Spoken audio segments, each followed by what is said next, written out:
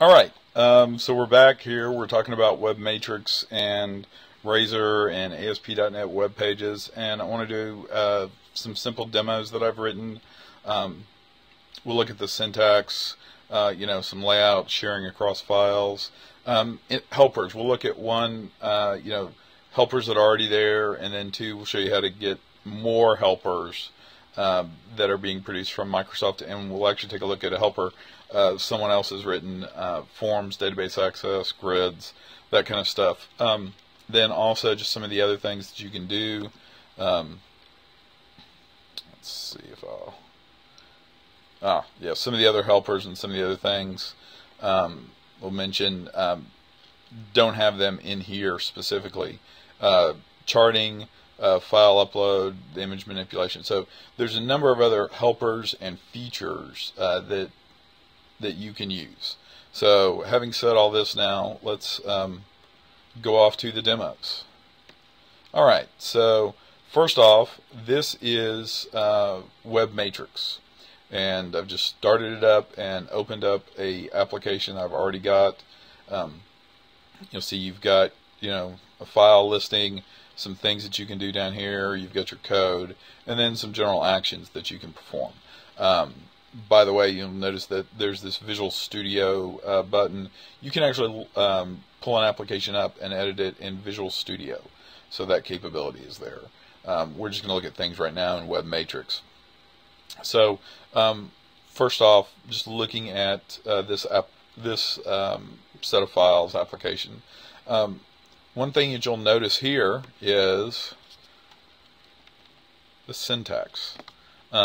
Syntax is a little bit different. We're used to, less than percent, greater than, all that kind of stuff.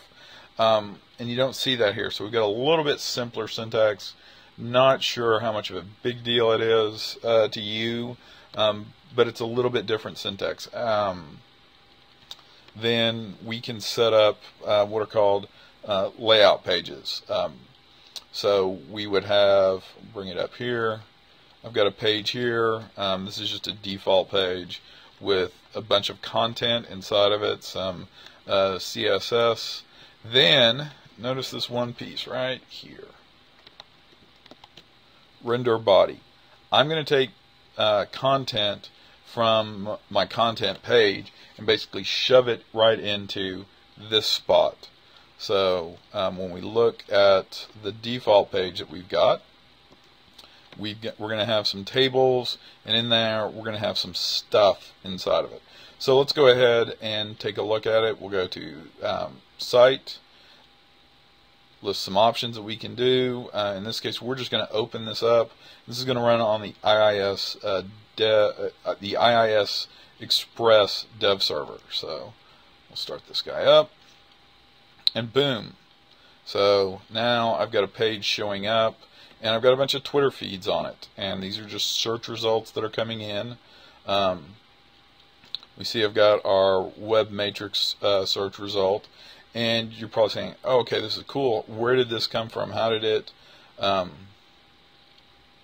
did it get here? What's going on? Let me see this HTML. So just do a quick little view source on it, and notice we've got most of our layout page. Well, not most of it, all of it, excuse me. Then you'll see this widget, and the widget is pulling in a bunch of JavaScript, and notice that this looks a lot like the data that's coming back, and it ends up that our content here, let's see if it'll show it all. This is our script that is displaying our search results. So when we have this page here, this guy outputs that content. So we're able to do search, and we can also pull in people's data. Now, probably saying, okay, that's cool. What other kinds of helpers are there out there? And right now, Microsoft is producing a set of helpers and they're making them available over a RSS feed. So if you go into the _admin directory on an ASP.NET WebMatrix application, you'll see something, some kind of administrative form. I'm going to log in on mine, and then bang, here are some helpers. And these are the helpers that are currently installed. I've got a Facebook helper, I've got the Microsoft Web helper, I've got an OData helper, and I've got a Windows Azure Storage helper. So this is what I can install into my application. And literally they make it this simple. You hit install or uninstall, and it'll download the helper, and then it will be installed into your application. As you see, I just hit install, and bang, it's there. So now that I've shown you a helper, let's take a look at this. Let's take a look at a custom helper. Now, hopefully this will open up. I haven't actually. Okay, good. This is a helper for displaying data in YouTube, or from YouTube, videos from YouTube. Now, I haven't written this. I literally took someone's beta 1 helper and updated it. But, fairly easily we can go out, we can grab the URL, and then we can stick that appropriately into some HTML and output that HTML. Now, just to show you this working, oops, excuse me. We go back here. We're going to hit our default page.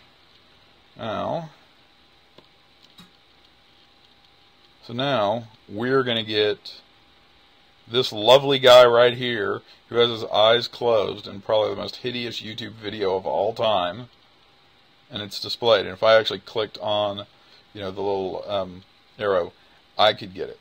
So anyway, I think that's cool. I think that's up and going. Now, another example is sometimes it's important to want to be able to get JSON data out. So we were trying to figure out, okay, well, how are we going to go do that? It's actually fairly simple. Let me just show you. Click here, and I should have another window open up, and bang, here's some JSON data. Now, this is actually a fairly simple idea. We're going to, let's see, let me go back over here.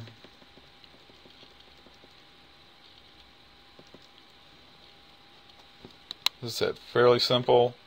We're going to do 3 lines of code.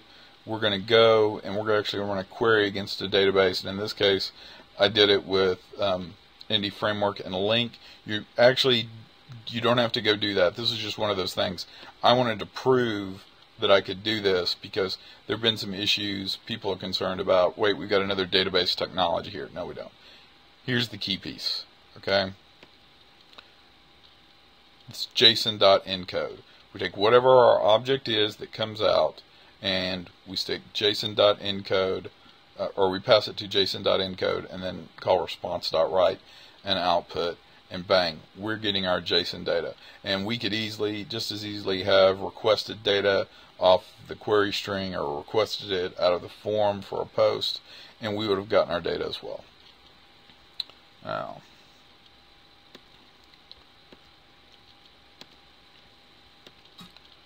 we can go and we can work with forms. So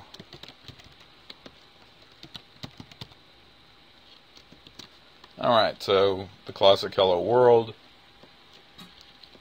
and boom, we've got this. Now, how did we do it? Once again, fairly simple.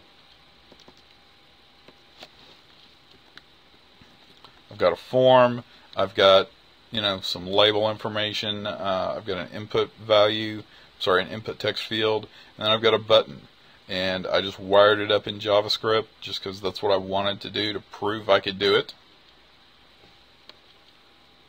Notice this one little interesting piece here. I can set the value on the input text field, and I can do it in a fairly simple way as opposed to how I have to do this, how you would think you would have to do it if you were outputting straight from the server-side code. So anyway, I can grab this. It's fairly simple to go create. Now, last little piece, I can output data into a grid. So notice that I've got this grid of information here. Just got 2 items, but it's fairly simple. That's our grid page. I've done a database query, but here's the key piece.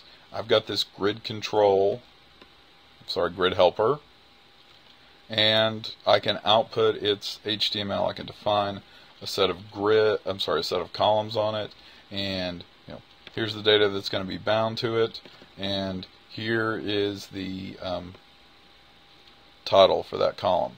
And one other interesting piece about this is if you look at the source on this, scroll down into this,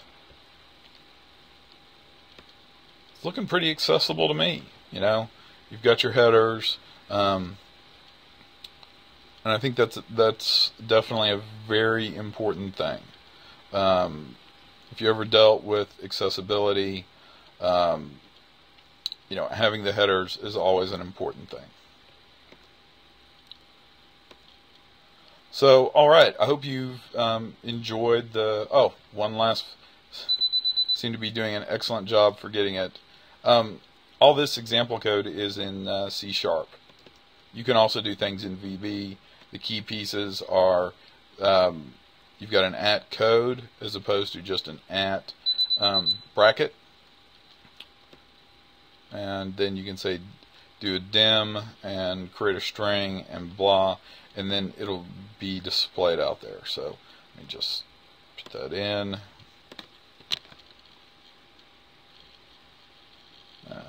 Shoot.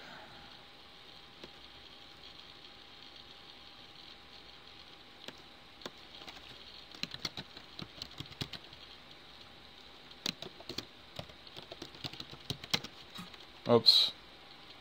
You got to spell it right for it to be displayed. Example.vbhtml. You're close.